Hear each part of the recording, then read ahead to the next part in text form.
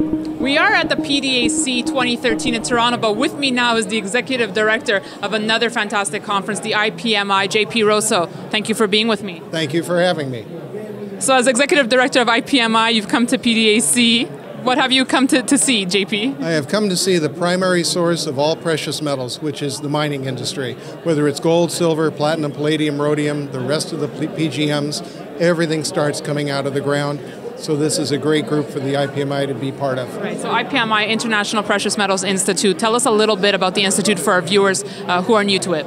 We are a almost 40-year-old group of miners, refiners, fabricators, bankers, traders, everybody literally in the world who is involved in precious metals, auto manufacturers, petroleum companies, etc., because all of these industries depend upon the precious metals to move their products through the marketplace. JP, your conference takes place in June, correct? Correct. Who are some of the keynote speakers we can expect? Frank McAllister, CEO of Stillwater Mine, will be giving a presentation on mine sustainability. Pierre Quilliam of Silver Falcon will be giving a presentation on permitting a new mining operation within the United States. We're going to have an entire panel dedicated to conflict minerals and the impact of the Dodd-Frank Act, which is going to hit everybody. JP, what do you think are going to be some of the major themes confronting the industry this year, and that will be addressed at IPMI?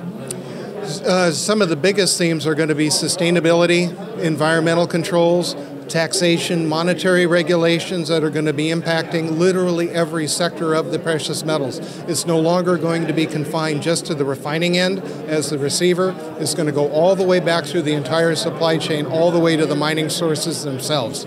So we're at the PDAC. What do you think is the sentiment that you're sensing right now in the mining industry? Would you say optimistic, pessimistic? Largely pessimistic from the standpoint of there is so much uncertainty in so many parts of the globe. You have so many companies here who have invested hundreds of millions of dollars to develop a project in Africa or in other parts of the world, and they are seeing these investments now being jeopardized by changes in government, changes in contractual obligations. But at the root, there is still an optimism because our entire modern society is dependent upon precious metals, either for electronics, for pharmaceuticals, for fuels. There is no part of our life that is not impacted by precious metals, so they've got to continue to be mined. Good thoughts from you today, JP. Finally, if someone is interested in joining the IPMI or attending the conference, how can they go about it?